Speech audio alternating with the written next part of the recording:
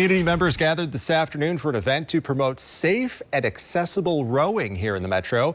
Rolling on the River kicked off at 2 p.m. this afternoon at the Community Boathouse. The free event gave introductions to adaptive rowing for every age and ability. There was also free barbecue, family games and activities, and a live DJ from Louisville's disabled community. Organizers say the beautiful weather made for a great turnout at today's event. I've always been proud and glad and excited and pumped for this event. I am surprised that we are getting more than 200 people coming here for this event. That's great. All proceeds from today's event go towards the Greater Louisville Rowing Foundation to sponsor educational outreach and purchase new equipment.